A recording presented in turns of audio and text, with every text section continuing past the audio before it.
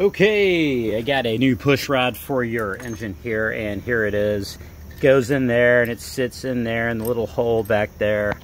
And then when you start turning this engine over, okay, you might see how this, here's a rocker for the exhaust valve. And as it's spinning around, you can see the exhaust valve going down. Okay, and it comes back around, and then this is the compression stroke. Okay, and power stroke. Let's see. Somewhere in there is supposed to be the intake stroke. And then there's a rocker that's missing here that I took off. Actually, here. Rocker goes here. There's a rocker arm. Alright. And the, see the push tube goes in there. It's kind of fell out.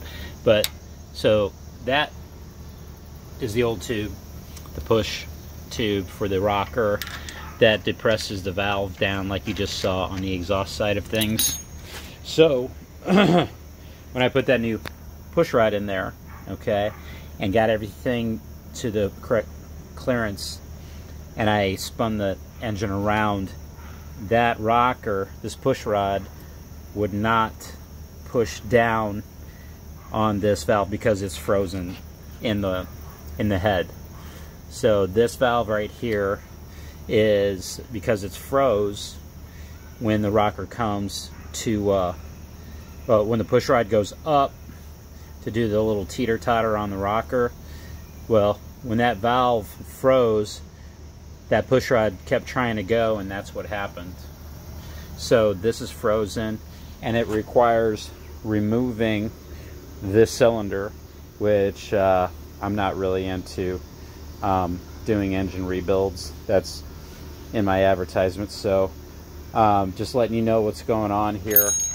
This valve on the right cylinder here is frozen to the head, or to the valve guide, or it's bent, requiring that this cylinder be removed.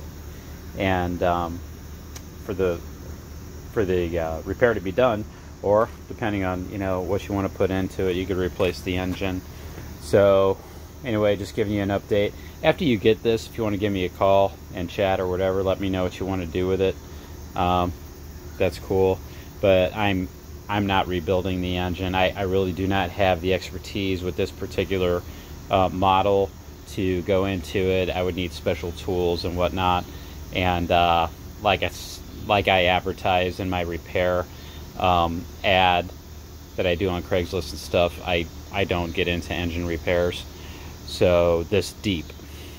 But anyway, yeah, I took the carburetor and all that stuff off because it definitely needed it. All of the orifices were clogged up and stuff like that, so I was going to try to get away with just replacing the push rod. I power washed it off real good to see if I could pinpoint that where the leak's coming from, and even after I got everything off, still it's leaking oil, and there's no oil on the dipstick. So I was hoping to get it running and then take a closer look at what's going on, but it ain't gonna be running for a while. And then when you do get it running, I think there's a possibility that your sump gasket or the main crankshaft seal on the bottom part of the engine might be leaking. So that's just something else, along with the engine's got to be completely removed to get to that the main seal on the bottom. That's another thing.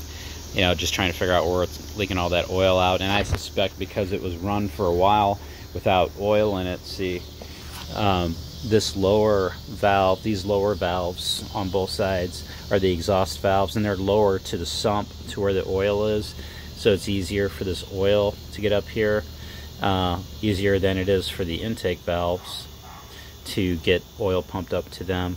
So once it gets really low, and it stays low for a long time, that is, I think, the result here. It just it's metal on metal, and it just freezes up. So that's what's going on. Yeah, just give me a call. Let me know what you want to do.